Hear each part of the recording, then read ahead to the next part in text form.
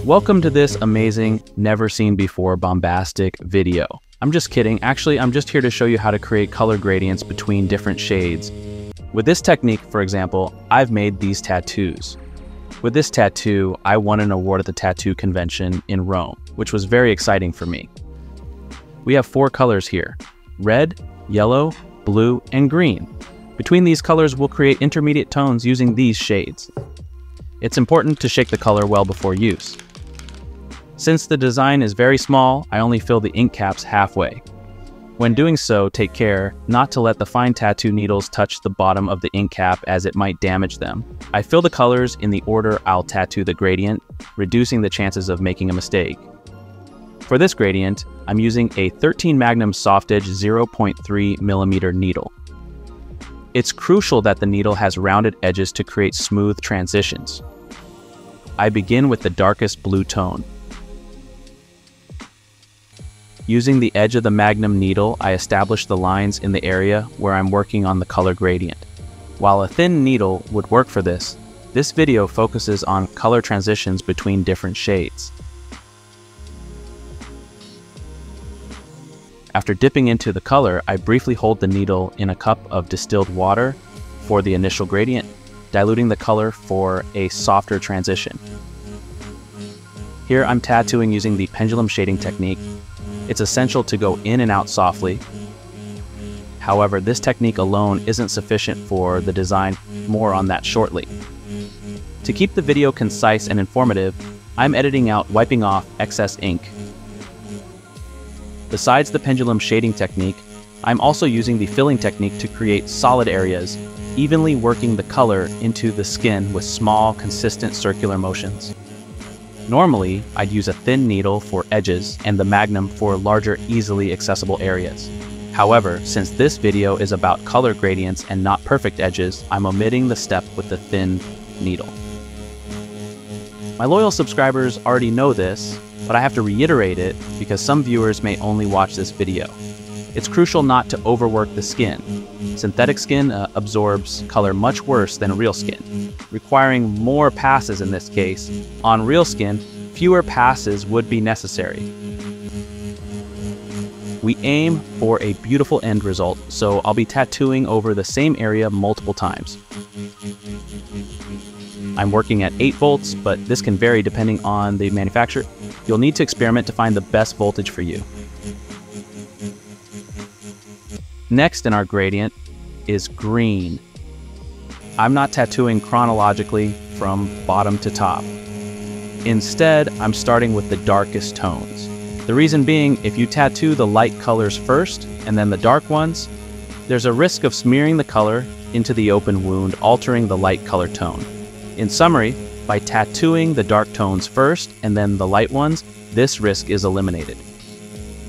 I start again with the filling technique, working the 2 darkest colors into the skin.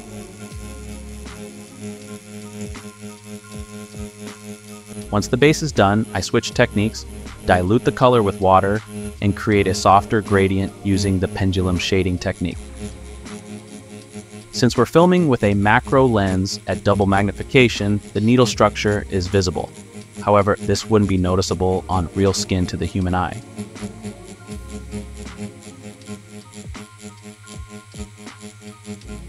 I would be very happy if you subscribe to my channel to support me.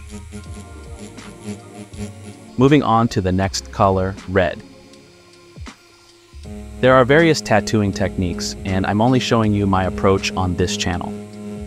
However, it's essential to remain open to alternatives. Every tattoo artist has their own methods. Certain parameters like hygiene or needle depth are consistent, but the approach to achieving the goal can vary greatly. From my experience, I can say you need to be cautious with red ink because many people might be allergic to it. Ideally, an allergy test should be conducted before using colors containing red pigments, such as brown or orange, to prevent complications. After the darkest tones, I move to the intermediate shade, light blue. It should ideally be turquoise, but I didn't have that available.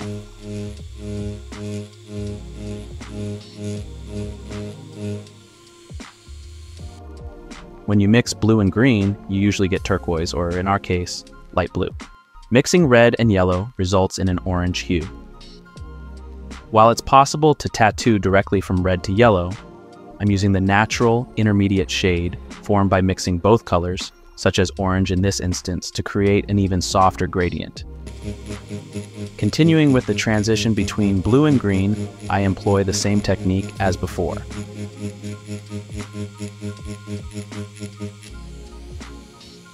Now on to light green.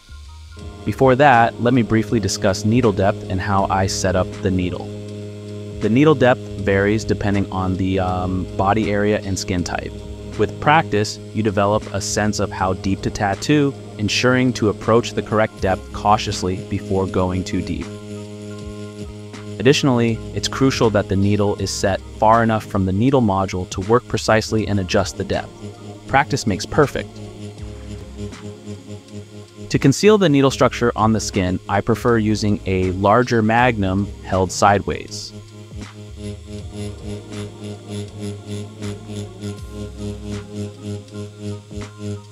As I mentioned briefly at the beginning of the video, for a soft gradient, dip the needle into the color first and then into distilled water to create a smooth transition.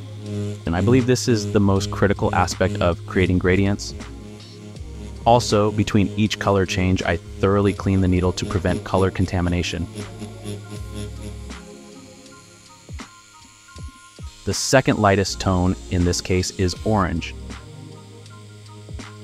With lighter tones, it's important to note that the color mixes with blood, making it appear darker or sometimes indistinguishable, like white turning into pink, or in this case, orange appearing red on real skin. There's a risk of overworking an area trying to compensate for this, but it's unnecessary. Trust your process, and with time comes experience. Now for the grand finale of this bombastic video, I promised at the beginning, yellow. Yellow is my favorite color, so I'm most excited about this part. Let's talk about types of inks. Some inks are thick and some thin.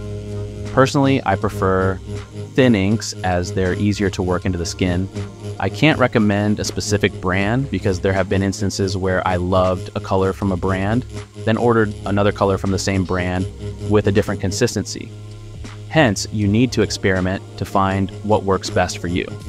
If I receive an ink that's too thick, I dilute it with a few drops of distilled water to make it usable, albeit with slightly reduced saturation. Of course, it's better to have the perfect consistency ink that can be used directly. I noticed that only 14% of my viewers are women, and I was shocked. I can't comprehend why tattooing seems to be predominantly a male interest, or why mostly men watch my videos with so few women here. To the few women watching, could you please comment and explain why you think this is? I mostly specialize in black and gray tattoos, occasionally doing colored ones. But my studio partner, Nadja, whom I've worked alongside for 7 years, primarily does color tattoos. She recently started her own YouTube channel. If you want to see a true specialist in color tattoos, I'll link her channel in the video description. Head over there, show some love, and subscribe to her channel. In my opinion, when it comes to color, she's one of the best, and I've learned so much from her in this area. As a fun insider, she'll also be releasing a tutorial on her channel. That's it for the video. Good luck on your journey.